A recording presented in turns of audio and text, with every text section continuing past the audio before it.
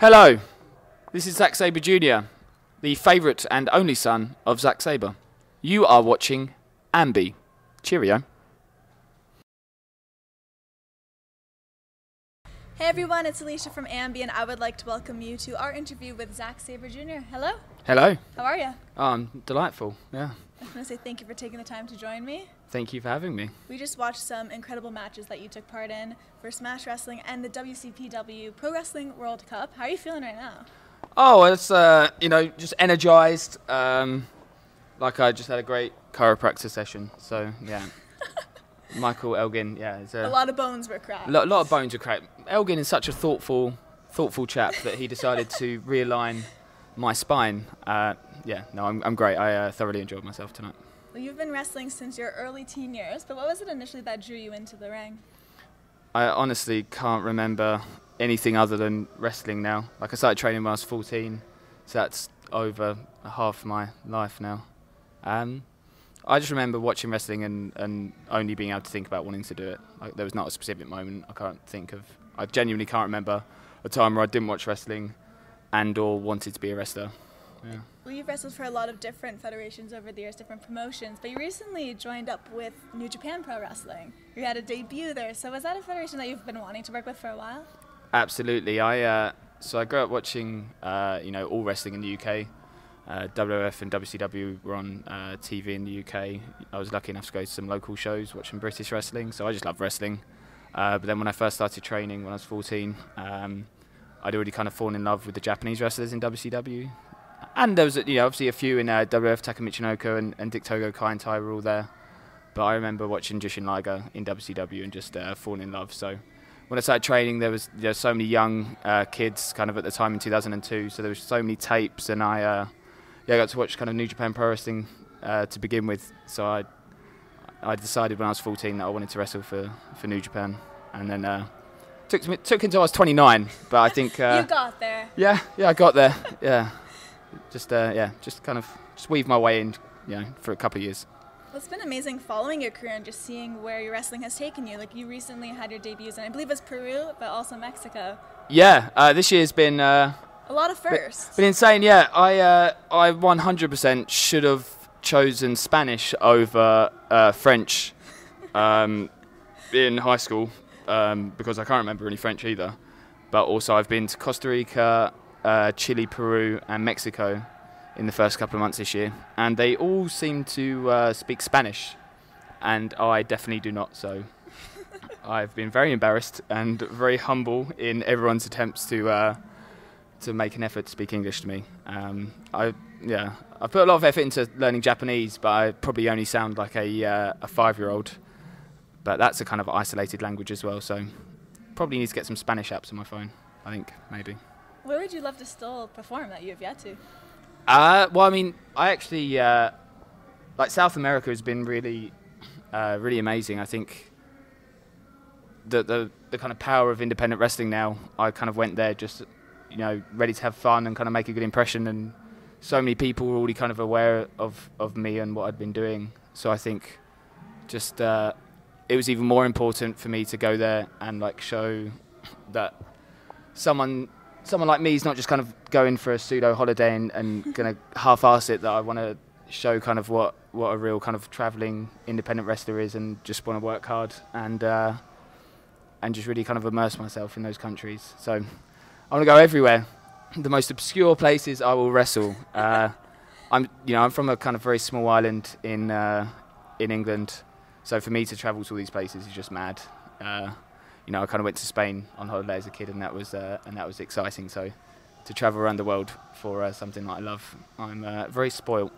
You recently posted this really nice comment towards Yoshinari where you were talking about you loved training and working with him and just how he's really helped you along with your career. So what is it about that man that kind of you connected to so much? He's someone that, when I was watching kind of All Japan, that he just stood out as such a unique wrestler. Like, he had such a kind of, just such a larger-than-life character, and just seemed kind of independently minded in the way that he was. So when I first went to Pro Wrestling Noah, everyone kind of told me that's someone that is so hard to win over, and that you really kind of had to work hard to kind of impress him.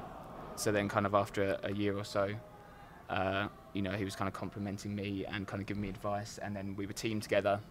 And then a lot of the Japanese wrestlers were like, oh, you know, it's going to be difficult, it's not going to be interesting, kind of, you know, teaming with you. And then kind of after a few months, we, you know, on the Japanese wrestling's tour base, so we'd be on the road for a couple of weeks and we'd go out for dinner. He'd take me out for dinner every night and like just connected. Bond, yeah. And I think like wrestling's really ageless because, you know, I was in my 20s, he was kind of in his late 40s, but just, you know, we completely connected on kind of topics outside of wrestling too. He's a very kind of self-aware man. He kind of keeps up with current affairs, and I think we had very similar outlooks on a lot of things. And I think just his enthusiasm, he'd been wrestling 30 years and just every night just wanted to put, you know, so much effort in and kind of and just help and paid attention to the shows. That wasn't kind of someone that was just kind of, you know, an old vet and he's kind of just doing his match and doesn't really care. So I think just like that example that he set both in and out of the ring, and just to kind of have someone who I respected so much and achieved so much kind of become such an advocate for me, I think it's one of my greatest achievements. When you posted about that, you shared this fantastic photograph of yourself where you had this kind of like scene, emo hair going on, total mop top. Yeah, so I've got like a WhatsApp group with my my uni friends, and basically it's just them mocking me throughout the years. How old were you there? Not as young as it should be. I don't know, probably, that was probably like, I'd finished uni, so like 2009. Okay. 2009. Yeah, I had that for a good decade, and I was obviously aware I had long hair, but it's not until you get like this haircut that you look back and realize. Look back instantly at the time and just think, oh, I probably should have done this about 9.5 years ago. But I rode out the wave. I boarded the indie and emo scene. So luckily, all of the photographic evidence of that now is on the internet. So for everybody to enjoy, and yeah, I mean, it was a natural hat. I couldn't wear hats because I had one on permanently. Yeah, we'll look back fondly on that. But yeah, so I just thought I'll own that myself. Before other people find it. Yeah. It's a good choice. So yeah, I await the other. It was just a nightmare. Wrestling's incredibly difficult at the best of times. Just kind of sweat, and for a slim person, I sweat so much. I don't know why. And then it's just a mop, and it's remarkable that I managed to wrestle the way that I did with it. I went through the same thing where I had the bangs and the long hair, and it was all very layered, and it was because of the music I listened to. Like, I was really into the more emo type of music, the alternative rock. Was that why you ended up getting that? Yeah, I think so. I think a little bit of it, especially when I started out wrestling, kind of, you know, what the image of a wrestler and kind of, you know, that kind of stereotype. I think I was kind of such a big music fan, and I was younger, and I was kind of a bit stubborn to want to be myself. So yeah, I think some of it's unintentional. I don't know. I can't even think of why I had that hair, but I definitely had it. So we can guarantee that.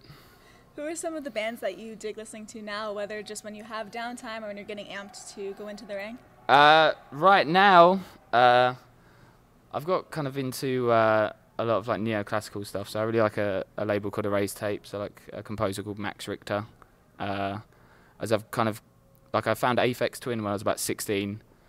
So I kind of started to get into a lot of electronic music. So I listened to a lot of kind of, I guess, electronica or techno, like Nathan Flake and Fortet have always been kind of two of my favourite artists.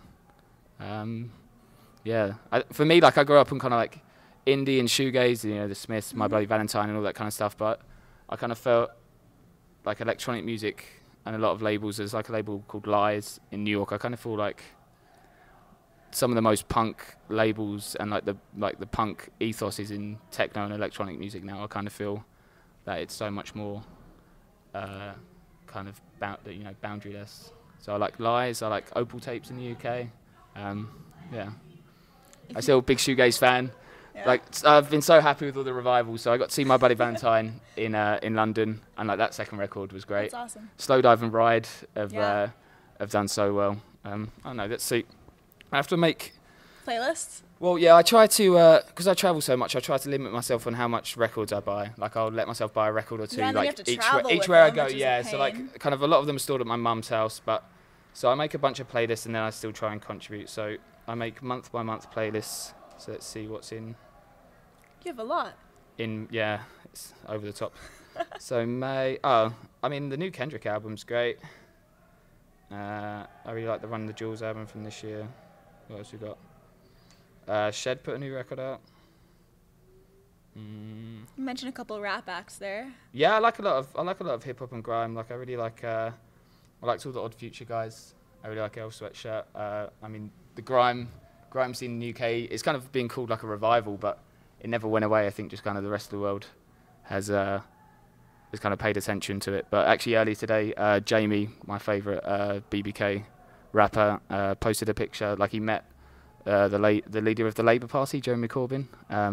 So yeah, that's probably my dream dinner dates. Just go to because Jeremy Corbyn's a vegetarian, Jamie's vegan, so go out for a lovely meal with those two. That might be might be my main dream meal. Yeah.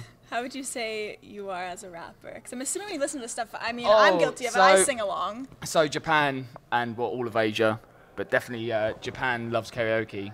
So of all the years that I spent in Japan, and I'm an awful singer, but also I don't get take much joy out of singing. But the Japanese, to say that you don't like karaoke to a Japanese person means like you don't want to sing loads of karaoke. It just means like, oh, you don't like karaoke, so you'll sing one or two songs. So when one of my Australian friends, Jonah Rock, was over, we would destroy Swimming Pools by Kendrick. And then usually after that, the Japanese would quite happily not ask us to do another song. So that's pretty bad. Some really bad karaoke experiences. Me and Eddie Edwards once tried to do Hotel Yorba by the White Stripes. Did you? How'd that go down? So bad. And like you have the benefit. Like I can get away with like doing Oasis and Blur, like with the accent. Like it obviously sounds so awful, but Japanese people, it kind of, at least I can make do with some horribly faux Cockney accent. But yeah, Hotel Yorba, just halfway through. I'm thinking about we it just right look. now. Yeah, if you ever see Eddie Edwards, just ask him about that. I hope there's not video footage of that. That might ruin my career.